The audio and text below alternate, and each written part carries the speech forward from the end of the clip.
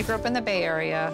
My father's a professor of particle physics, and my mom is a high school teacher. Education was everything for my parents. My parents said all the time, if you do nothing in life, get an education, and that you should do in life what you really love doing.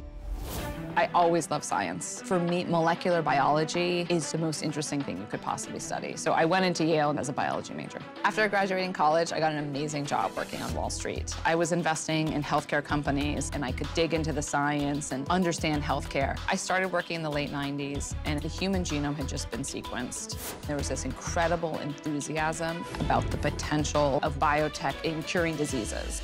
But no one makes money off preventing disease. So I started to realize that the ship is pointing in the wrong direction. There's amazing potential of what we could do that's actually going to help people be healthier. 23andMe really came out of knowing how the system works, knowing that it's not focused on really keeping me healthy, and that the system doesn't believe in my ability as an individual to handle the information and to step up and take care of myself.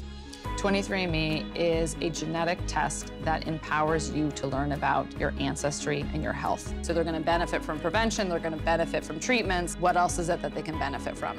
Today, 23andMe has grown into a community of over 10 million people. We're one of the largest communities that is advancing genetic knowledge.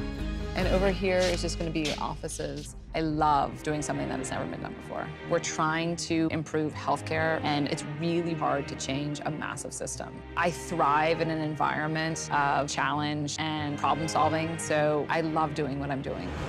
My primary advice for entrepreneurs who are just starting out is whatever they're doing today, it's going to be harder. Just hold on tight, ride the ride, and stick to it because you can overcome almost anything.